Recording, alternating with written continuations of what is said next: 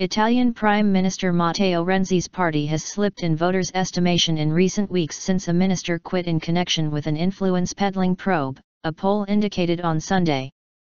Renzi's Democratic Party, PD, recorded its lowest rating since last summer in the Demos poll, published in La Repubblica newspaper, which indicated it would get 30.1% of the vote if an election were held now.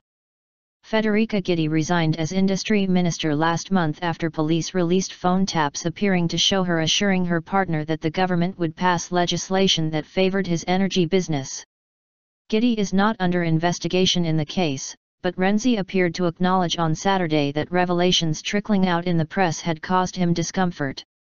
"It has been a difficult week," he told a meeting of young party members in Rome.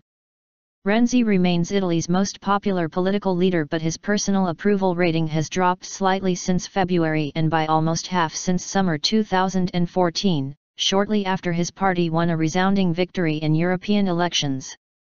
A separate survey in Corriere della Sera found 80% of people thought the probe was undermining the government's credibility to some extent, although a majority of those who followed it closely agreed with Renzi's statements about it. The Demos poll had the anti-establishment five-star movement snapping at the heels of the PD, which is still Italy's largest party, closing the gap to less than 3 points. Just before Guidi resigned, another scandal had been prompted by a minister's family connections to a failed bank. 45% of people surveyed said the government had too many conflicts of interest and should step down.